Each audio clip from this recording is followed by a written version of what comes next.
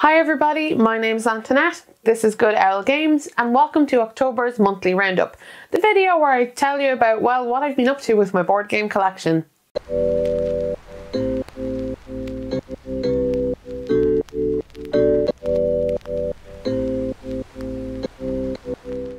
So it's officially November now, which means all of you Christmas fanatics can finally come out from waiting in the wings and unleash Mariah Carey upon us without scrutiny. Last month went really quickly, and I hope you guys have been playing plenty of games. For those of you new to this kind of format, what I do here is I'll first talk about the new games I've got in my collection, then I'll talk about the games I've been playing over the past month, and then the last section is kind of a personally chit-chat bit, which mingles with stuff about the channel and stuff about my life. Maybe you like hearing that, I don't know. But I've put all those sections in the video so you can click around as appropriate. You don't have to watch the whole thing, although of course I would love if you did. And spoiler alert, this should be a short video. Did you know that depression and playing board games don't necessarily mix well together? So yeah, things have been rough the past month or two, and it's just been hard to look at a board game. So yeah, I'm working on that. It's coming out the other side hopefully, but it does mean that this video is woefully underprepared. But I'll do my best to show you what I've got, and hopefully it'll still be entertaining. So the first new game I got this month is one that I have been waiting for ages, because I was waiting for another print run, and this is Beyond the Sun from Rio Grande Games, and I've talked about it here before, and it was one of those things I've been watching out for, and it was a game as well that's kind of expensive for how it looks. So I don't know if you guys have seen pictures of it, but it's basically a game of tech trees, you know, where you learn science and things like that in a tree format. But the game has little to no art. It's like I don't know, some kind of nightmare. And so I was very reluctant to pay a lot of money for a game that didn't seem to have put a lot of effort into it. Does that make sense? It does come with recessed boards, but they're kind of very thin ones. It's like somebody went, oh, we've got recessed boards, we don't need to do any more exciting stuff. That should draw in all of the gamers. But I've wanted this for ages, and it was pricey, and that's the thing. It didn't necessarily look like it was worth the price.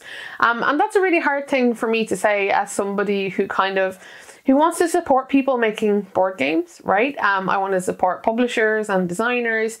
And of course, everyone deserves to be paid for the work they do on a board game. And oftentimes I don't understand board game prices, because I'm like, how did you put so much labor and effort and love and components into this, and it only cost me, you know, 40 euros for a game I could technically play forever. So there's that terrible divide there between deciding between one and the other, but I thought this game seemed overpriced. I'm very fortunate. My husband is a bargain hunter and managed to find a cheaper copy in the States, and it was cheaper to ship it and pay the taxes on it than to buy it in Europe, which is really sad. But it does mean I've got a copy of Beyond the Sun. Hooray! I really want to try this for ages, because everything about this game kind of appeals to me. I am the queen of dry Euros. I'm very happy to just, you know, move things about, solve puzzles. I can live without art and things like that, assuming that the game itself is worthwhile playing. And so you open up Beyond the Sun, and it is just, yeah, this board of tech trees. And what it is that you as the players are kind of colonizing into space. And there's two real ways to do this. One is through advancing your technologies and learning new things. And the other is through conquering kind of planets and inhabiting, you know, space worlds and such. There's a couple of things I really like about the game as a whole. Actually, a lot of things I really like. I was kind of hoping I would like it less, but no, it's actually really fun to play. So the initial thing is you have your player board with lots of pieces on it, and you remove pieces from it to use things, and they allow you to unlock things later. So there are resources you're going to need. You always need people apparently in space, and that kind of idea. So as you progress along, you're taking things off of your board so you can, you know, have more resources. The tech tree, I think, is the most interesting part, because it's this branching thing. So it starts out with, there are kind of 4 routes you can go, and you go all the way to like level 4 technology at the end, to see how cool they are. The fun part is you don't know what the technologies are on your way there, right? So you're going through 4 rows, let's say, of tech. And when you get to them, they're upside down, and you flip them up, and it's an event that kind of can affect everybody or nobody, and then you get to choose a selection of 2 that kind of match the path you're going on, the right colors, to decide which one you want to have out on the board, but then other people can use them as well. There's something really pleasant about working your way through the tech tree that I liked a lot, and I knew I would. You know, looking at this game originally, I'm like, that's exactly what I like to do. And how you win is through different goals. I love when games do that, and they're like, here's the 4 things you need to do to win. And the first person to put out so many discs, you know, on these rewards will end the game. So yeah, it's fairly simple. It's easy to follow. There is quite a bit of text on the cards because there's no art. But otherwise, I really, really enjoyed it. And I got to show it to a friend of ours, and he really enjoyed it too. So yeah, somehow despite itself, it's a really fun game to play. So I'm delighted now that I managed to pick it up. Would I recommend it to everybody? Probably not. I think you have to be able to overcome some of those initial boundaries, because we live in a world where games like Wingspan and Everdell exist, where you can have all of the art and all of the gameplay at the same time. Yeah, it's a bit of a shame for this one, but I'm still rooting for it. I still think this is a crackingly good game. So that's Beyond the Sun.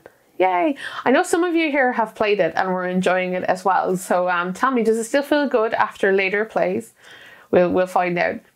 So the second game I bought this month came entirely upon the recommendations of you, the people. I asked, you know, what you thought I should play, and I realised I really should update my Board Game Geek account. It's really out of date with all the games I currently own.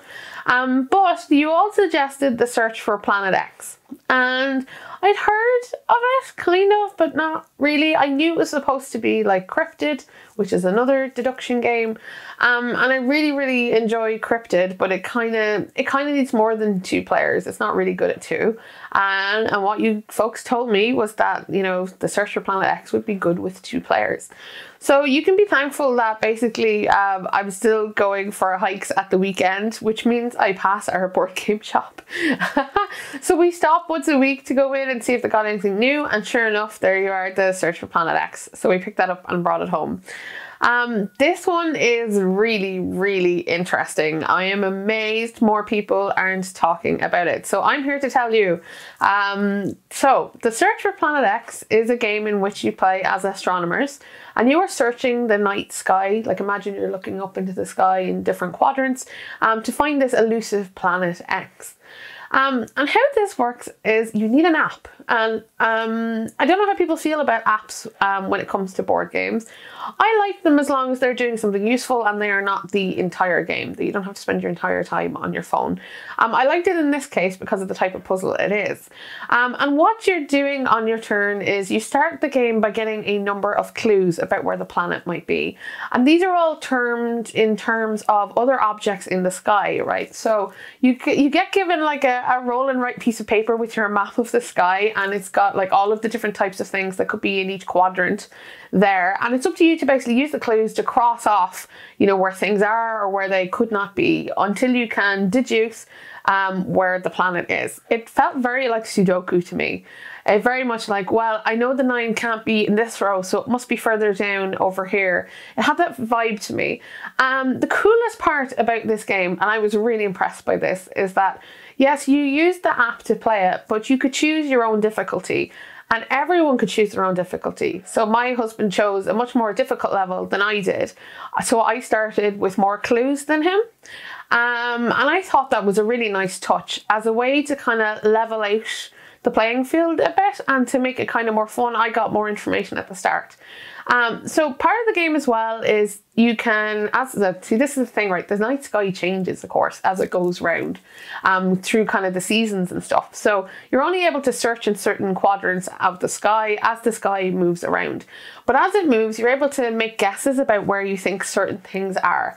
And they're worth victory points kind of at the end of the game. But also it's a very interesting way of picking up clues from other players. This is really the only interactive bit in the game. The rest of it is kind of your own solo affair. So you could say, I think there's a meteorite in this sector here, and then if it turns out to be true, well then everyone else will get that information. If it turns out to be false, well everyone else gets that information too. So we had quite a lot of back and forth. And when you search the sky, you announce which area you're looking in or what way you're going to look in it. So you can also kind of get hints from that about what your opponent might be thinking or where they think is worth looking.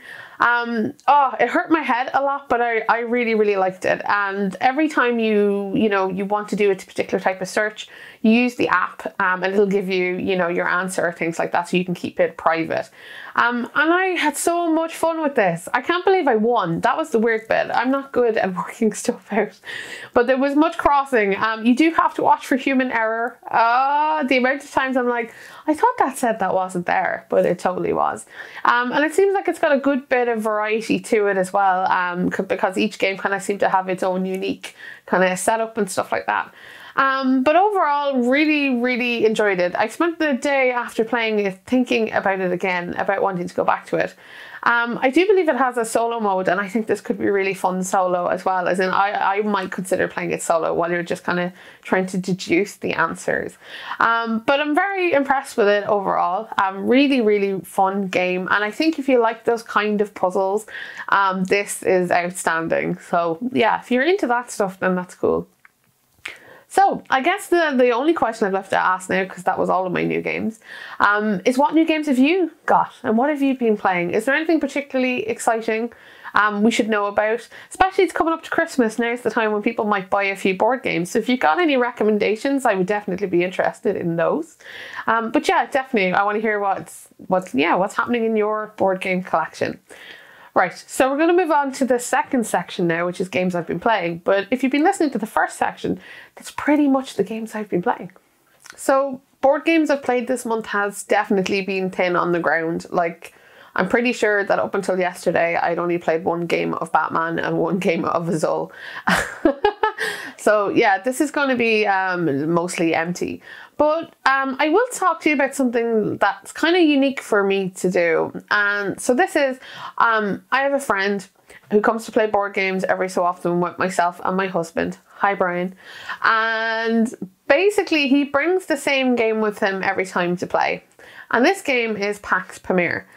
And I've talked about it here before. I really like Pax Pamir. It's this really, I don't know, how am I going to put this? Like, if you describe this game, it sounds awful, but you have to play it to really see how smart it is. But mostly it's a game about shifting allegiances and trying to have majorities so that you can be the victor. It does this through purchasing cards, and you'll have a tableau of people in play with abilities, but mostly it's about putting those beautiful little square things out on the map to say you own them, and putting cylinders out to say you have influence, okay?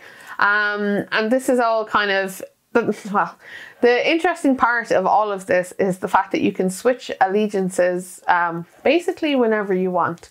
So it can look like, this happened in our last game where I was the British, and basically I just kept putting out cylinders and putting out blocks, and then everyone just turned British, and then all of my pieces became their pieces because they're shared like that, because if you're loyal to the British, now we're all loyal to the British.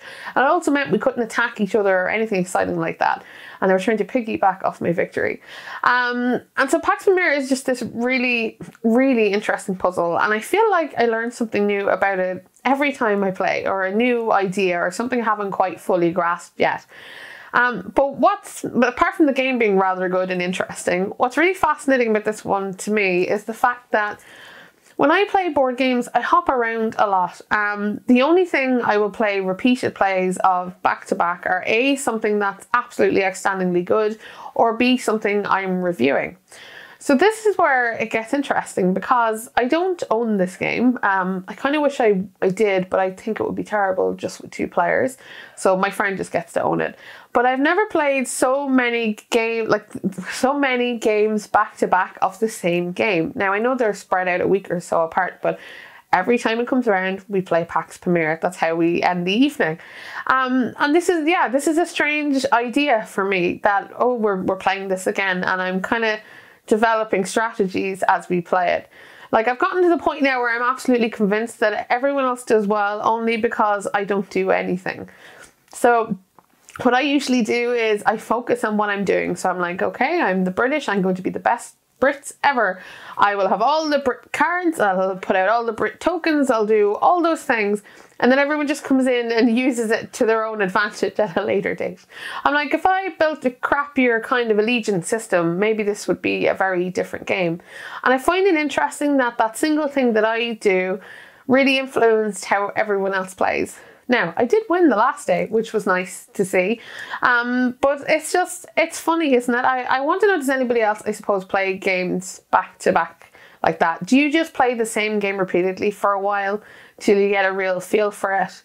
Sometimes I wonder if I'm missing out by not doing that so much, but I don't know. I have a scatterbrain. I'm like, oh, I feel like this today. Oh, I want to try this tomorrow. You know, would I be a better player if I played like, you know, 10 games of, I don't know, Terra Mystica back to back? I might. Like, the other real interesting example I suppose I have of this is the side expansion, the Rise of Fenris one. I don't know if anyone's played that, but it's a campaign of like 10 games, and as you play and you play the same faction each time, things are revealed, there are new things added to play with.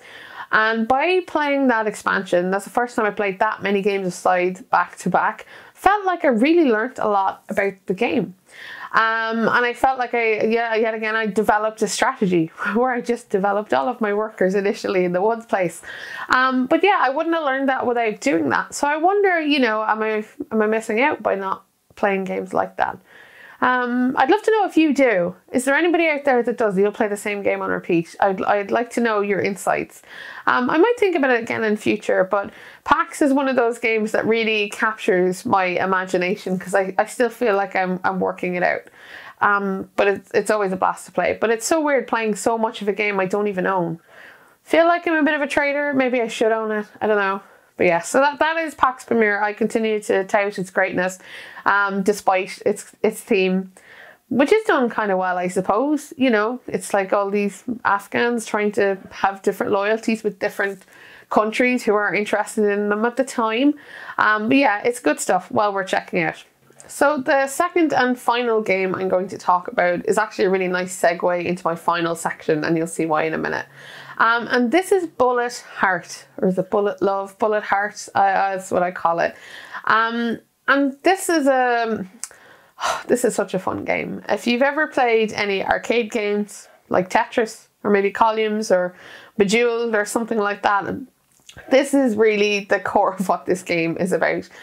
You play as a particular character with special abilities, and these bullets drop down into your sight, and you need to clear them away by grouping them together in different patterns.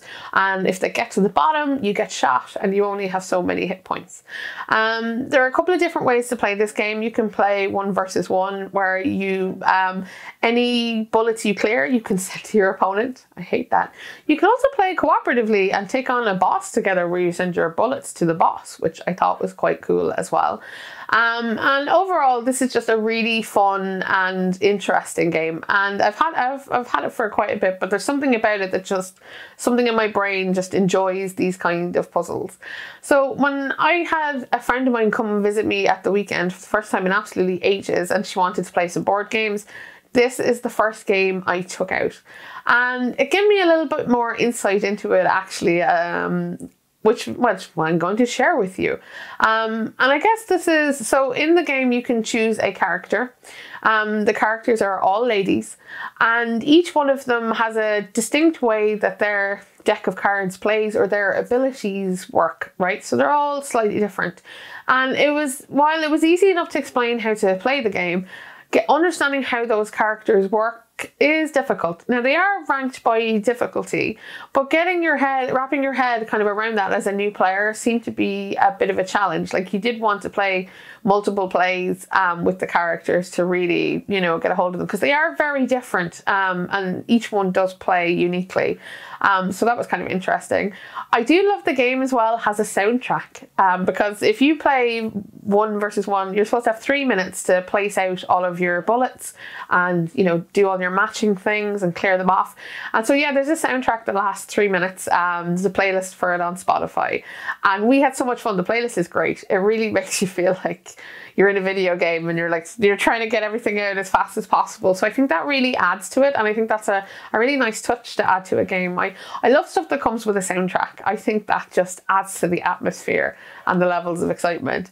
So the good news is, anyway, she enjoyed the game with me. We found it hard, and I think some of that is to do with the timer, although you can play it without one. But we had a good time playing it together. It was just, yeah, it just hit the right note. So I think Bullet Heart is super fun. I will recommend, though, if you are getting it, to get the deluxe tokens, because deluxe tokens are kind of thick pieces of wood to have as your bullets, and so they're much more satisfying to click down. If you don't get that, you just get cardboard pieces, which I definitely think will lose some of the appeal of the game, and kind of the way if you played Azul and it wasn't those nice tiles and it was just cardboard pieces. Yeah, it's that kind of comparison. So it's one of the few times where I'll say getting a deluxe version of anything is worth it, but I think it is in this case. But yeah, Bullet is just such a fun game. Can recommend. Has anybody tried it, or what do you make of it? I also have played it solo. Which is weird, isn't it? I felt like I just want to do this at my own pace, in my own time, taking my time, making the best plays I could. And that's kind of fun too. There's something very hypnotic about it, going match the thing, blow them up. Yeah. So that's Bullet Heart. And so that's pretty much everything I played this month. You're just going to have to bear with me on that. Hopefully we'll have some more things played next month. So yeah, that's the fun bit. All right, so I'm going to jump into the personal bit, and I have a good segue actually from Bullet, where if you want to follow me over to the end bit, where I want to talk about actually how to teach a board game, because that's something that came up for me. Yeah, and I'll discuss that over there along with some other chit-chatty stuff. All right, so section the third, and I'm going to jump right into what I said before, because, you know, I had a guest at the weekend, and for the first time in a while, I had to teach a board game. Like, I'm very fortunate that my husband is the one who reads the rules in our house and teaches the games. Thank goodness for that. I could do it, but I would be much slower about it. I also think I would be much more careful, maybe, and slightly more accurate. But that's just how we do things around here. So for the first time in ages, I had to show somebody else a board game. And I thought I'd tell you about my thought process in this.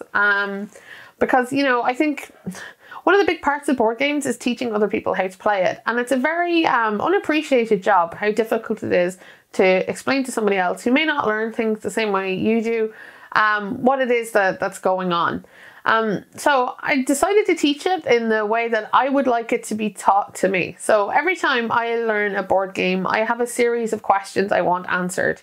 And they go a little like this. Okay, so step one, who are we and what are we doing? Like, I don't think there's a point in explaining all the minutiae of the rules and things if I can't understand the big question. It's like, are we colonizing space? Possibly. You know, are we, you know, living in a jungle? Are we trying to build a city? What is it? Because all of those rules that get explained later don't make sense, at least to me, unless you understand why you're doing them in the first place, right? Then my second question is always, how do we win?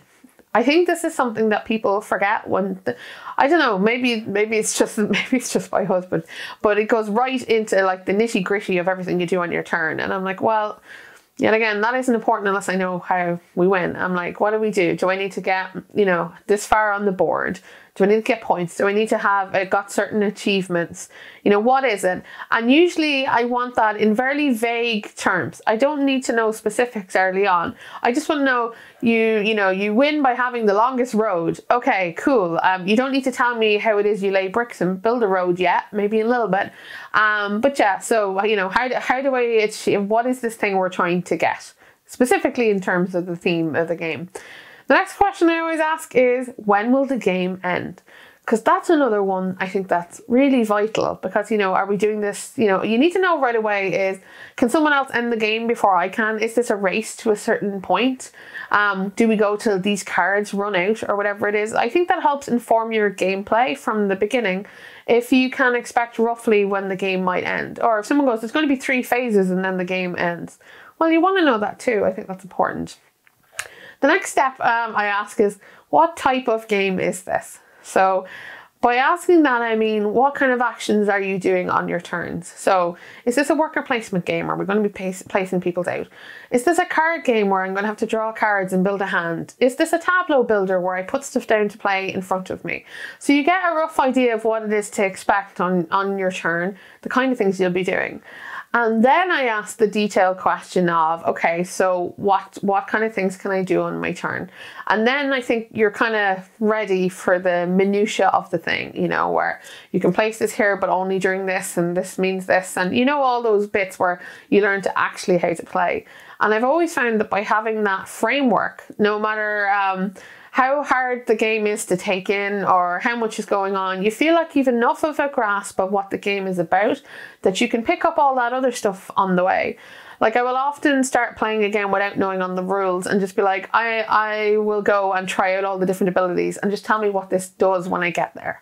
So, you know, I'll sit down and be like, okay, what's this actually mean? What's that one do? And test the waters that way, because sometimes getting all the rules just in your head, it's hard to translate that to what's on the board.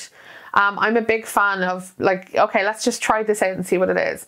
Also, thank you God to whoever it is makes the kind of hint sheets that has the turn order things listed on them, or the things you can do in a turn, because I find it's really helpful to like follow along reading that while you're being told the things you can do on your turn. So you can always reference back. You go, oh, I was talking about that bit there, that must go with this.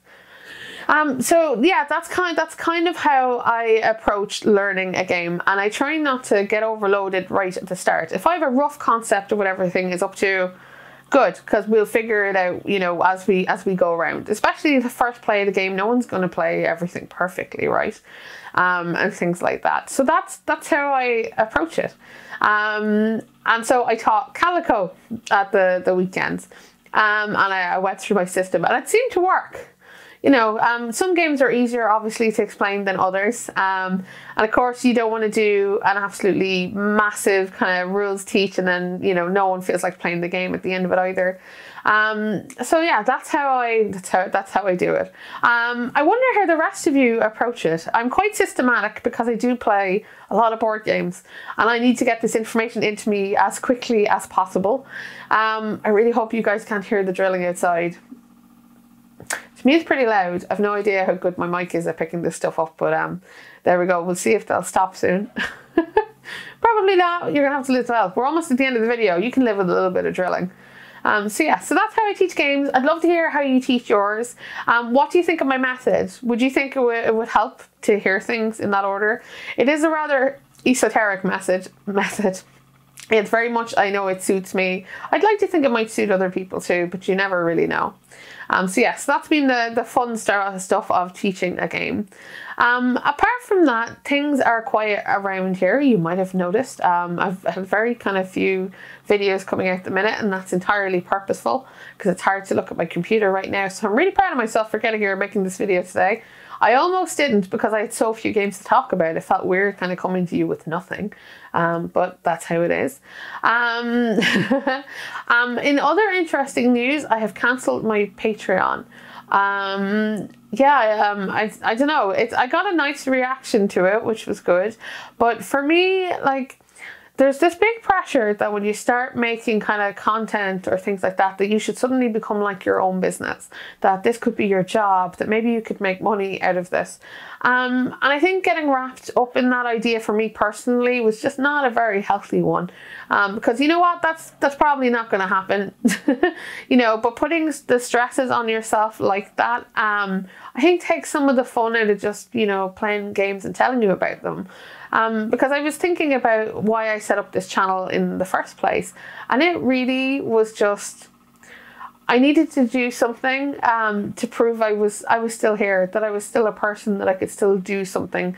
It came along at a really kind of hard point in my life, and I wanted to focus on the fun part of making these things. I don't want to feel like I have to have something out every week or I have to present something to somebody. And while none of my Patreon people were like that at all, I still felt that kind of pressure myself. I think when you mingle money and hobbies, things change, right? It's not the same anymore. So yeah, I got rid of that. And I'm working on doing what I can when I feel like what I can. So hence why we're here with this video. And I think it was a good idea. I think I'll be okay. Yeah, I do. I think it was good for me. I don't think that's good for everybody else, but I've decided to just take this social media thing on my own merit, I suppose. Yeah, I'm not going to be popular or whatever it is, but I don't really care. I think as long as somebody finds use in what I do, then we're good, right? Because, you know, that's why I'm making this fun. That's some really loud drilling, lads. So yeah, then anything else happening this month? Yeah, there's been a lot of War Machine happening in my house. I keep meaning to put it in the games played section, but then I'm afraid I'll scare off the board gamers if I put it there. But anyway, I'll put it here for anybody who plays War Machine or who might be interested in it. It is a very cool miniature war game. I would say it's got a lot of rules. It might take a bit of learning, but if you've played a war game before, it should be okay. It's got a really cool aesthetic, lots of miniatures, and I've been getting lots of miniatures and painting them. We found a really, really good sale, so now the house is full of unassembled miniatures. It's basically our Christmas present is already here. Whoops. And I've been having fun painting those up and messing around with those, including trying to paint a speedboat. Yeah, if you're curious about that, you can ask in the comments below. I don't think anyone will care. But yeah, otherwise I'm keeping the world small, finally getting back into board games a little bit, so hopefully next month they'll be more interesting. And yeah, and I'll be back with more videos soon. So yeah, keeping this short and sweet, right? I never manage it. Alright, so thank you for watching. If you like what I do, you should like or subscribe to the channel because, yeah, that's really good for everybody all around and you'll get notifications about my latest videos. And I'll see you again soon for another good old game related video. Yeah, that. Alright, take care everybody. Bye-bye. Bye.